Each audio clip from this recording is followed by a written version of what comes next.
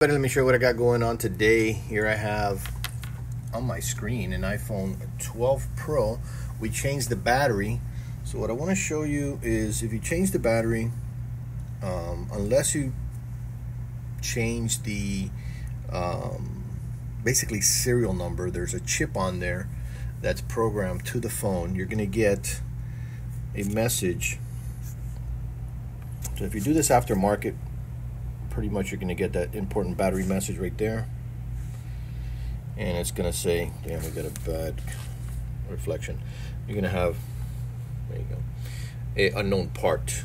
So you say, well, it's not a big deal. Most people don't think it's a big deal, but also at the same time, remember when you go, and I'm going to search here, when we go and you say, well, let me just check the battery status, right, with your battery app, it's also going to show unknown part, and then it's not going to give you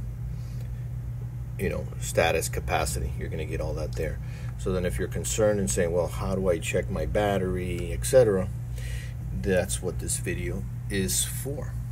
So basically, I mean, there's probably a few different apps that you can use, but this is on Windows.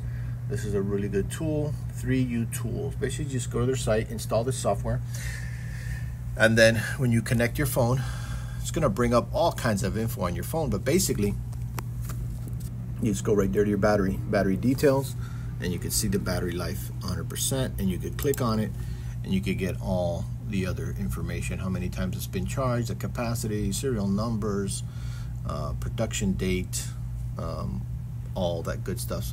Very easy to check your battery like this. And for whatever reason, well, we kind of know the reason why Apple is not allowing this. They just want you to go to Apple and get it changed there.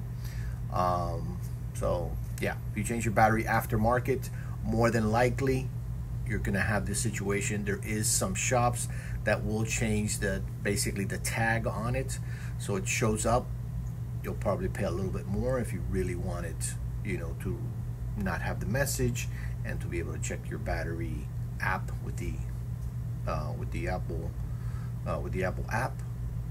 Or you can go to Apple itself. I don't know what they're charging on batteries, but that's a little quick tip on checking your battery just through a regular app.